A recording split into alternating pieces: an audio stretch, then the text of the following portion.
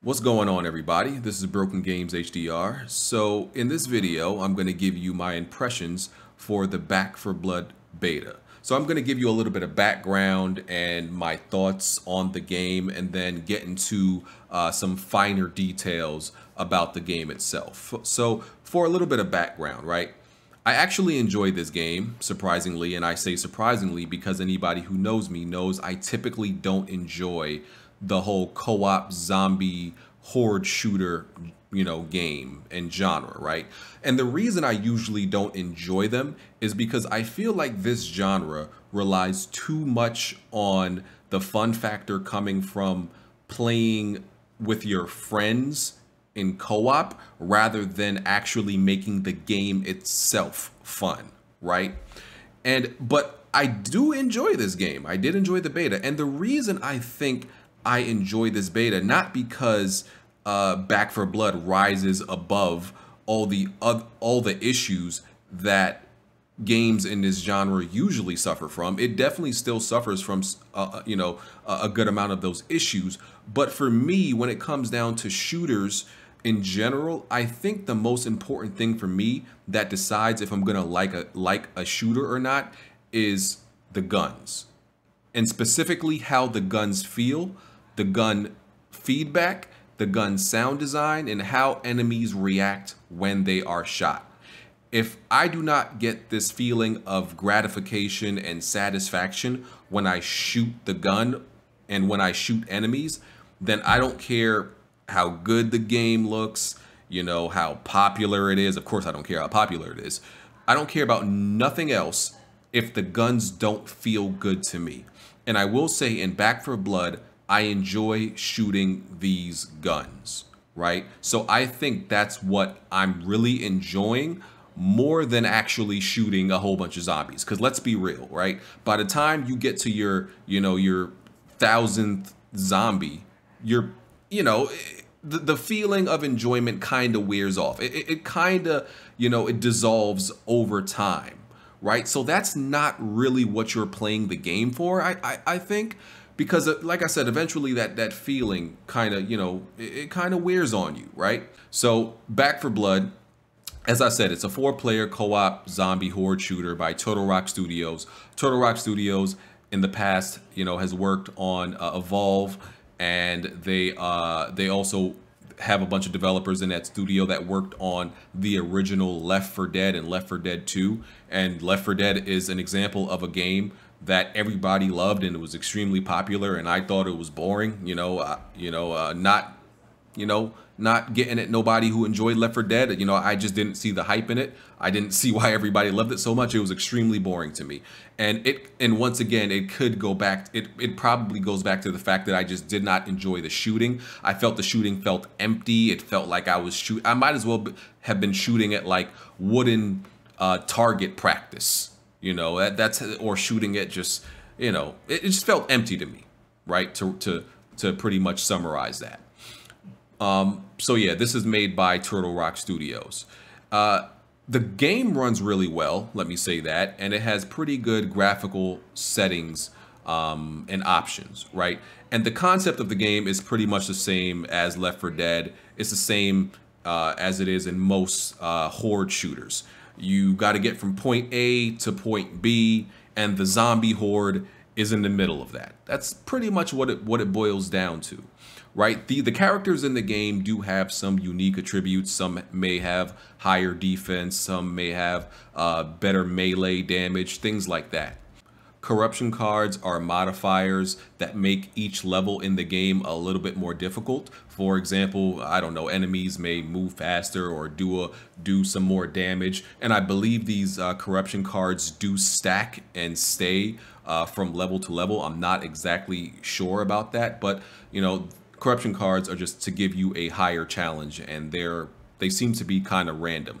Overall, you get 3 continues. So if your squad does get wiped out, you get 3 continues, and after those 3 continues are done, then you have to restart at the very first act, at the very first level, right? On top of the corruption cards, there are also active cards which act as stat buffs. So you get to choose one every time you're entering a level, and I believe those also stack. So for example, an active card may be something like faster reload. And let's say, you choose a faster reload card, and then you play the level and then you die, right? You'll come back to the beginning of that level and you'll get a chance to choose a new active card, and you'll still have the previous active card. So these things stack, right? So eventually, if you keep dying, all these stacked active cards should make it a little bit easier for you. But once again, you only have 3 continues. In this game, I believe the zombies are called Ridden. In every one of these zombie games, they always got to change the name of the zombies, but they're just zombie hordes, right?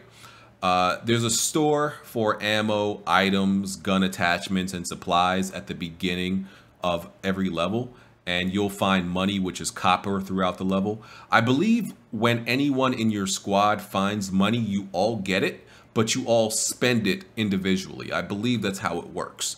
You can also heal your teammates. If you have a bandage or a med kit, you could use it on yourself, or you can use it on a teammate. You can also give your teammates ammo.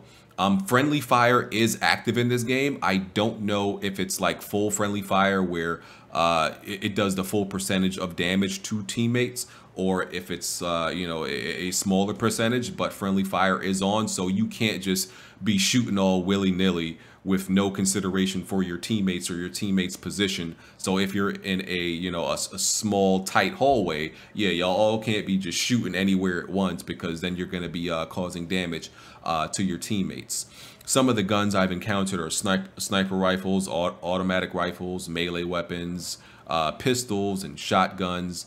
And I really, like, as I said, I really enjoyed using all these different weapons. You can have one primary and one secondary weapon, and a melee weapon, right? Because there are slots for all of these things. So you can't just have like an unlimited supply of like, items. And of course you can't just have a whole bunch of primaries. So I believe there's one item slot for an offensive item, a supportive item, and then a melee weapon. So a supportive item might be an ammo, an ammo box, or a med kit. An offensive item might be like a flashbang or a grenade, and then you can have your melee weapon like a bat or a stun gun, I believe it is.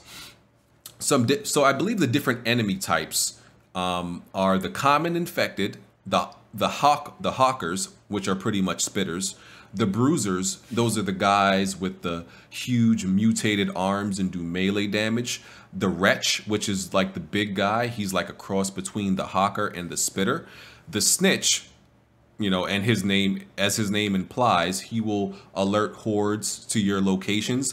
The birds also do this. The birds can get you in a lot of trouble in this game.